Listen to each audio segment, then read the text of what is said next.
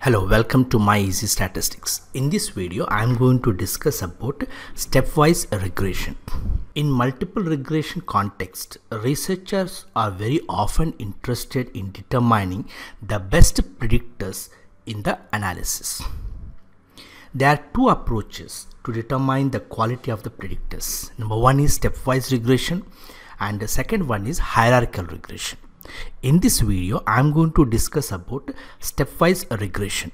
In my earlier video, I already discussed about hierarchical regression. Hierarchical regression video link I am giving in the description. You can see the link. Now, stepwise regression involves developing a sequence of linear models to variables enter as determined by the computer algorithm.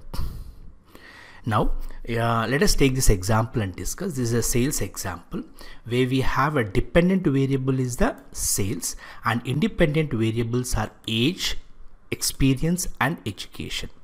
Now we will do the analysis. Analyze, regression and linear. In this, sales is a dependent variable and I'm taking all age, experience and education as independent variable.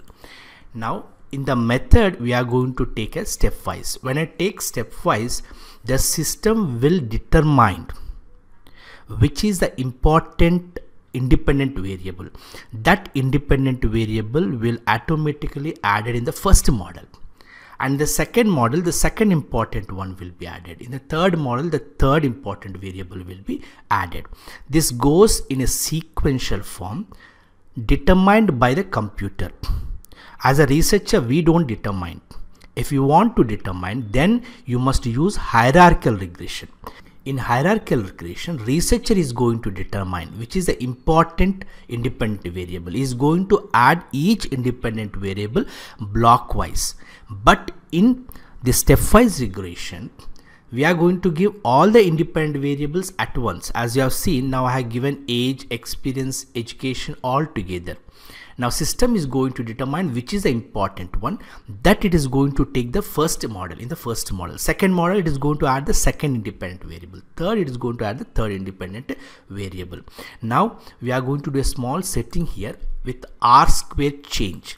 This is going to determine what is a change in the R square. So we can understand what is the importance of that independent variable. Click continue and click OK. Now in the output, you can see here we have three models are there. The first model, we have predictors, we have experience only, means experience is the most important independent variable. This is determined by the system. And the second model, we have experience and education. And in the third model, we have experience, education and age. Now let us see the R square. For the first model, R square is 0.781. R square change is also 0.781, which is significant.